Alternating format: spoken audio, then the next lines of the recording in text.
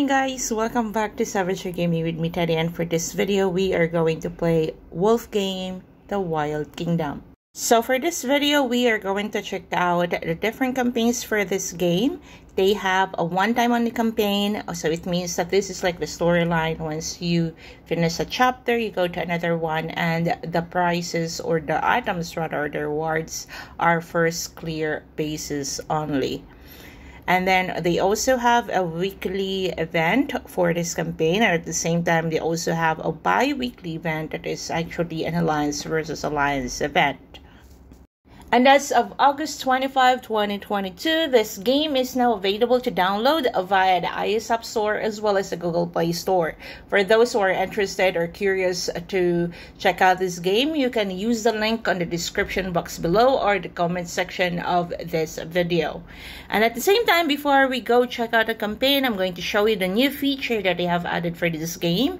They have this raise or grow a wolf feature, and you can click that or you can see that via the home button, and there you are going to feed, you are going to play, you are going to literally raise a wolf.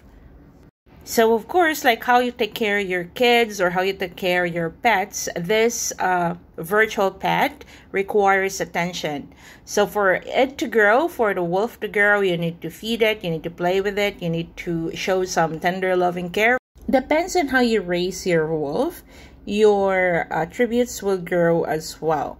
So you have the speed, you have the strength, you have the endurance, as well as the intelligence, and then the spirit.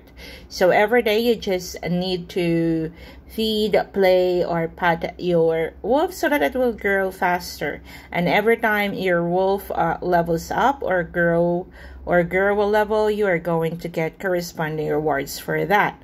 Also, the good thing about this new feature is you can also change the name of your wolf. So you can rename the wolf whatever you want to name your wolf. So this game got 3 different campaigns at the moment. That is the adventure, where you are going to clear each level. There will be 18 levels in total, and this does not reset. So this is pretty similar like the battle pass, but it doesn't reset every season, or some of the introductory campaigns or storyline of the game. This is pretty similar to that. All you get to do is to challenge, kill other animals in the wild, and get an equivalent or complete all the tasks. For example, save the bears, kill animals, or get some treasure and other things like that. And once you complete it, you are going to get corresponding rewards. Just a reminder guys, that the rewards that you are going to get here are the first clear rewards only. So even if you repeat it multiple times, the only rewards that you are going to get is the first clear rewards. Another thing is that the amount or the strength of your wolf pack is determined by the amount or number of your troops, as well as your capacity. So the default type of wolf that you're going to get here is dependent on the system too. You can actually change whatever you prefer, but for me, I just chose the recommended pack that I'm going to use, as well as the heroes or the wolves that I'm going to add along with the other troops. So like I said, in campaign, all you get to do, this is like a storyline. So you need to clear one level first, the first level, for you to be able to proceed to the next level. And every time you clear one level or one storyline, you are going to get corresponding rewards. The next campaign that you can play in the Wolf game is the Hero Trial. So this is a weekly event where you can clear up to level 20. So each of these levels get a time for you to be able to clear that level. And also at the same time, for each level, you will be able to get some runes, where you can use those runes only in the pack that are using there, and it will reset after you clear one level. Aside from the timer, you also need to remember that this event is dependent on the stamina as well. So if you are going to play this event with low stamina, the rewards will also drop. So make sure to watch your stamina before you start playing this event. The mechanics for the hero trial is to kill 3 packs of wolves, and the packs of wolves is dependent as the amount of wolves per pack varies from either 2,000 to 3,000 or 4,000 depending on what level you are clearing. And at the same time, you need to clear all these wolves before they kill all of your packs, and at the same time you need to clear or kill all of them before the timer ends. However, unlike the adventure rewards where you get a universal first clear rewards for all players. So when I say universal, all the rewards, every time they clear a level in adventure, all the players will get the same rewards, and this vary only depends on the stamina or how much stamina they have, because the less stamina you have, the less rewards you will get.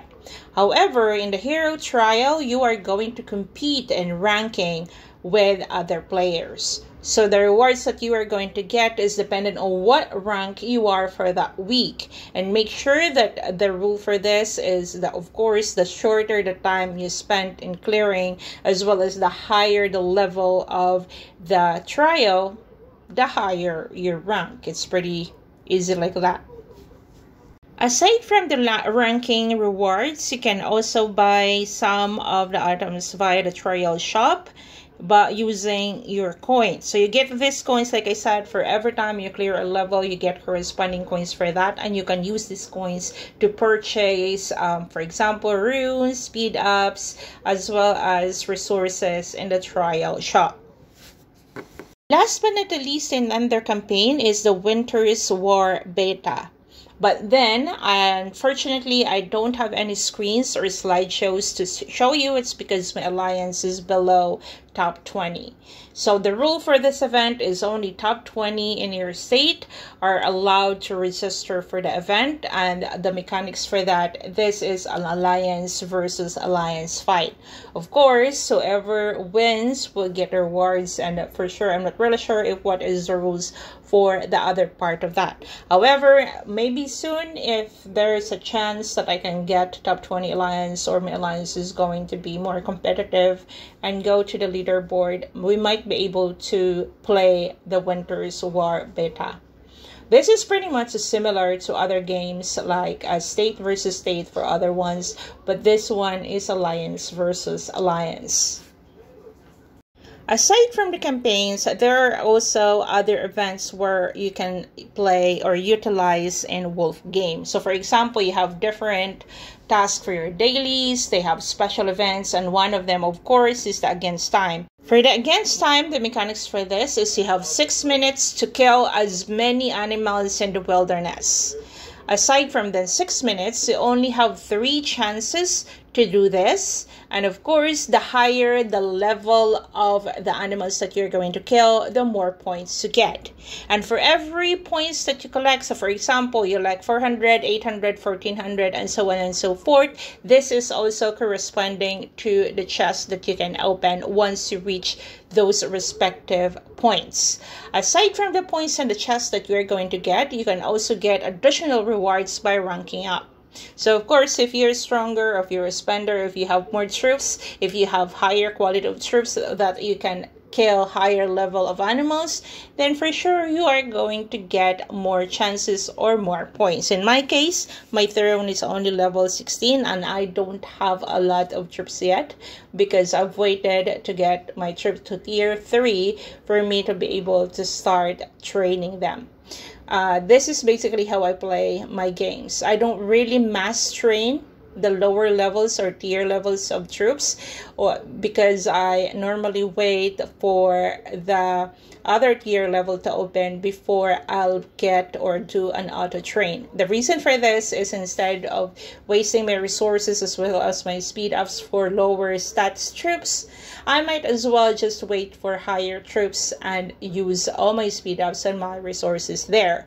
Also at the same time, in an early game, if the games is very chaotic and a lot of players are into PvP, this will also help you get away from danger, Because of course, if you don't have a lot of resources, and at the same time, if you don't have a lot of troops, you are likely not going to be attacked by other players. So because in most PvP game, the rule or what gets to the attention of people who like to attack other settlements or thrones are only two things. First, if you have decent amount of troops that they can actually wipe out, and the second one, if you have a lot of resources in your settlement or throne.